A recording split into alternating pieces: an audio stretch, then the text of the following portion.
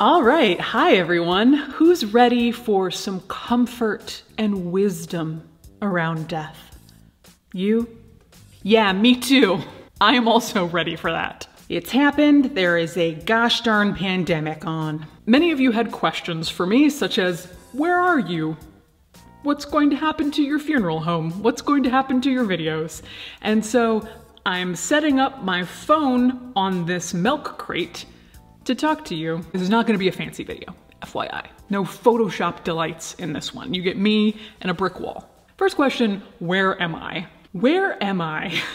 Do you mean emotionally or literally? Literally, I am in Texas. Here's the deal. I am right smack in the middle of a 2-month road trip. All of January, all of February, I was working full-time at the funeral home and making videos because the plan was I was going to take 2 months off to focus entirely on writing this next book. That includes researching. I was going to give a couple talks too, but mostly I was going to be focusing on writing this new book. You would be surprised, or you probably would not be surprised, how many news outlets, TV outlets have been contacting me wanting a frontline narrative, Mortician on the edge, bodies piling up everywhere. And one, I've had to say, listen, I'm in Texas, sorry. And two, that is just not the reality of coronavirus and COVID yet in Los Angeles. Los Angeles County, which has over 10 million people, has only had 7 deaths so far. 7. To be clear, that number is going to rise.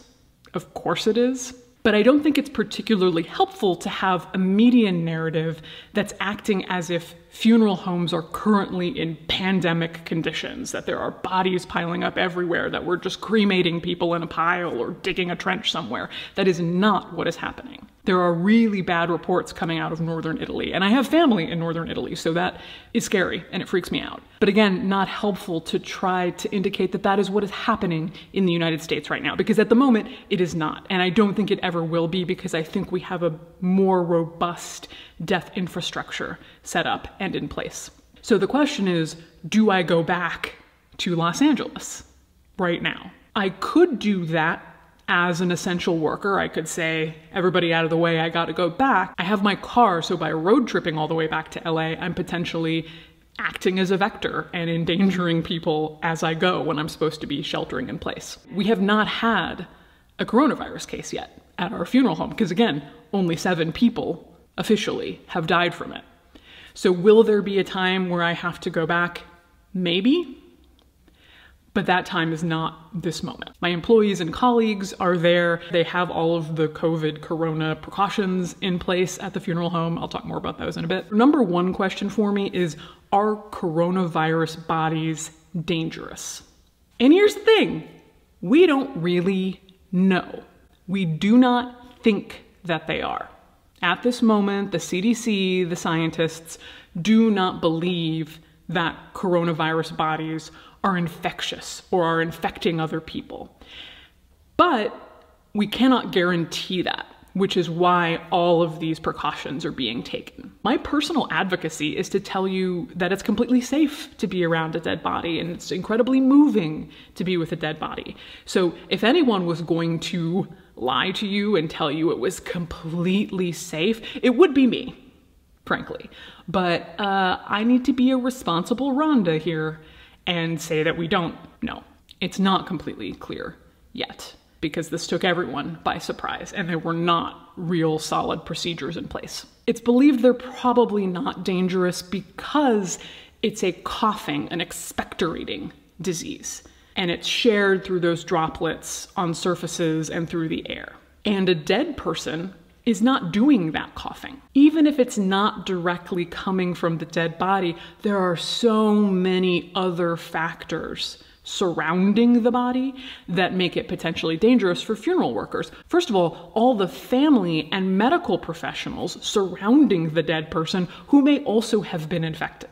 Second, all the surfaces all around the medical facility that potentially could be contaminated. Funeral directors and removal people really should be careful right now until we know more. Autopsy technicians and embalmers need to be even more careful because they're puncturing the body, they're puncturing the lungs, they're puncturing kind of the center of the disease. That puts them at the highest risk. However, if they use all of the personal protective equipment, if they follow what the CDC guidelines are, standard precautionary equipment, they're being safe, they're disinfecting, there's no evidence yet that it should be a problem. To be clear, no dead body is ever more dangerous than a living body. And it comes back to the same thing we've been saying for weeks about coronavirus, is that it's the living that are dangerous.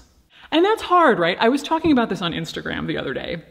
The idea that we want to help. It is so in our human nature to be heroic right now, to go out there and help and do what we can. And we're being told all you can do to help is to get out of the way, to stay inside. You are the disease vector. You are the problem. And that's, I think, really painful for us and hard to swallow, because this is a time where we want humanity and connection most, and we are being denied it. Next question, what are my rights if I still want a funeral? What happens if somebody dies of coronavirus or of just pancreatic cancer or something completely unrelated? What are my rights to a funeral right now?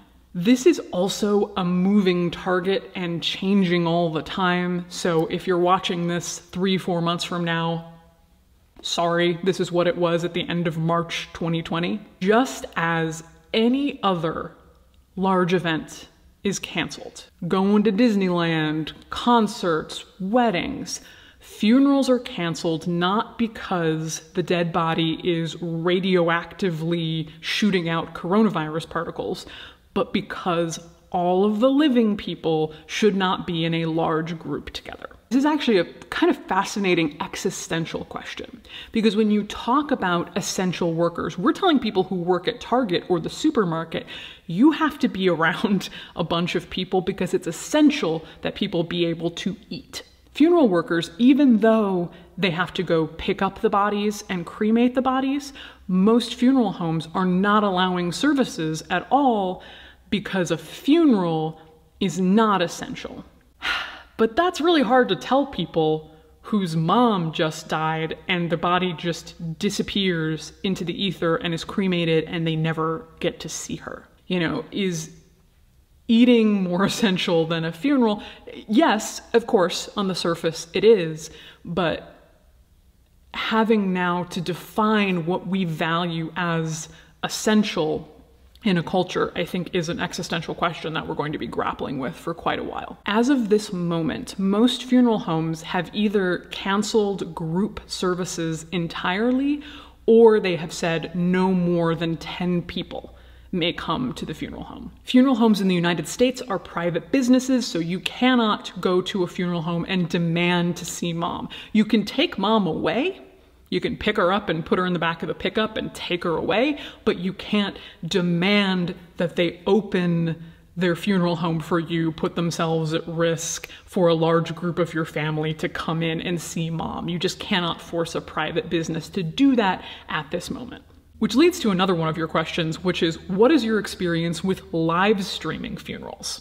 The answer is no experience. I have no experience live streaming funerals because the point of my honestly quite boutique funeral home is to come in, wash the body, dress the body, have that personalized, touching experience with the body.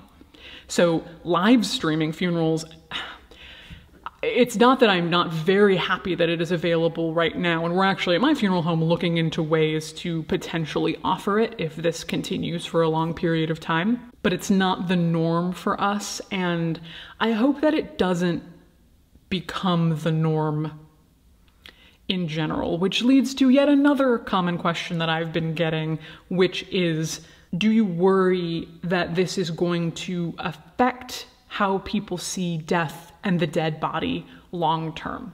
Absolutely, I do. It worries me to think of how living people are going to interact with each other going forward, as well as how we're going to treat dead people, because I think we're always looking for a way to marginalize dead people.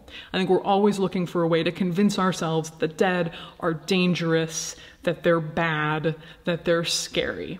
And something like this, of course, certainly does not help. I think about the Spanish flu in 1918, which caused mass death. And that was one of the reasons that the funeral industry was really able to come in and say, you're exhausted, you don't want to care for your dead, let us do it. Bring us your dead.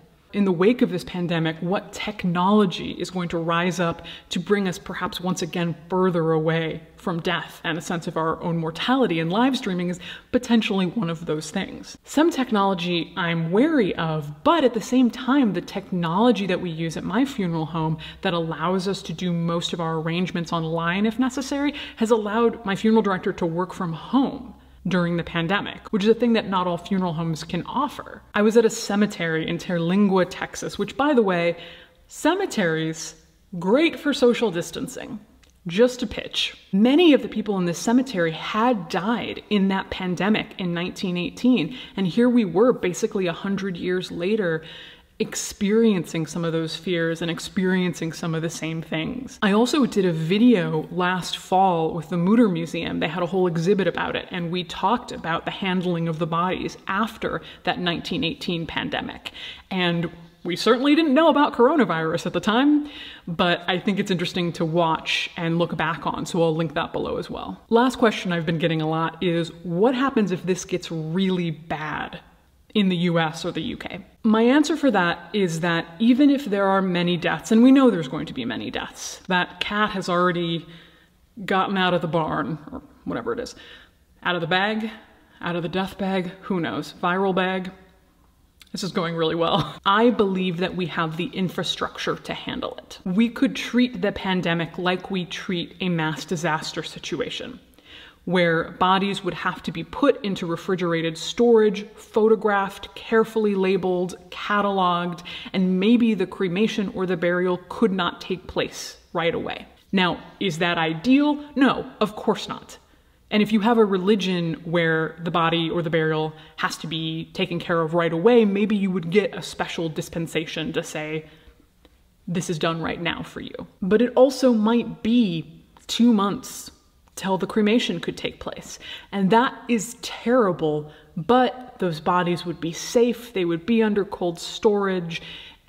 I just don't ever see there being a time where we're talking about mass burial pits at the edge of town somewhere. I just don't think that's going to happen here. I think we have the infrastructure, I think we have the resources, I think we have the organization to not have that happen, which is good news. Sort of. You would think social distancing would be an excellent time to work on your book on death, but that has not proven to be the case. I think everyone's been doing a very good job of acknowledging how lucky they are in whatever scenario they're in right now, which is an important, if everybody was falling apart and being like, oh, I couldn't get my latte, then society would just fall apart. So I will do my part and say, actually, I am incredibly lucky. I will also say that I have so much respect right now for my colleagues in Seattle and New York, who I've been speaking to, who are picking up these coronavirus cases and working with them and protecting themselves, but also protecting themselves from the burnout and fear that surrounds this kind of situation. Because even if the death rate is not actually higher, the stress rate is of course higher because we don't totally know what's going on yet. And they're just protecting themselves and having to talk to the families and do the best job that they can. So I salute them. I salute all essential workers, everyone out there who is doing the very best they can to make sure that people are safe. And I also salute you if you are staying indoors, except for your daily constitutional through the cemetery. Oh, videos. That's right. We spent the first couple months of this year traveling around, recording, creating videos so I could be gone for these 2 months and not be filming. We have these videos in the bag, we're editing them right now. They're all ambitious and good, and we're gonna continue to roll them out because you all need something to do in your home. So why not take a break from your profound fear of death to watch some videos about death? This video was made with generous donations from death enthusiasts just like you. Last question, will you adopt me? Not right now. You're supposed to be socially isolating. Now is not the time to create a new family. Stay where you are. I'll adopt you later.